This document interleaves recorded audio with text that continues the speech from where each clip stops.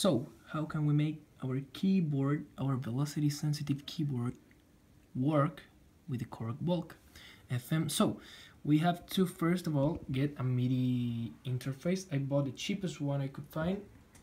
It should work. It ends in a USB port and it finishes in a MIDI output. So, we want to plug this in any USB port of yours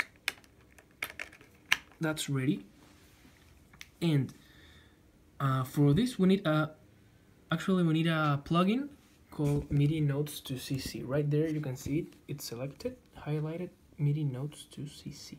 So I already have that plugin. You should go ahead and download it from the internet or search in Google. I don't know. I will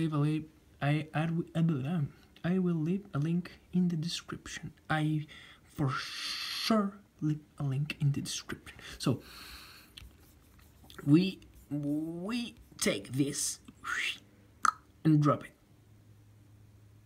in any track. It has to be a MIDI track, and we go here and change the settings. The value through should be all, and the velocity to CC has to be 41, exactly 41. So now that we have that done, we change the input of this track to this, and this is the most important step. You cannot miss this. Change this to MidinotestoCC. So we activate it, and we have the instrument is the input of this track, and this track is the input of this track, and now we have to choose the output of this track to the USB MIDI interface. So now it goes keyboard, this track, this one, and then the VOLCA. We have it right here. So if we press,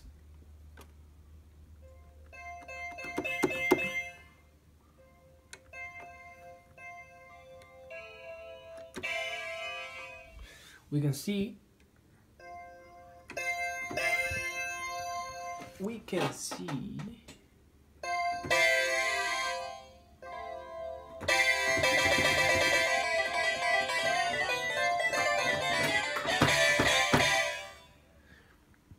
pretty cool, huh? Now thank you very much for watching Crazy Russian Hacker. Goodbye.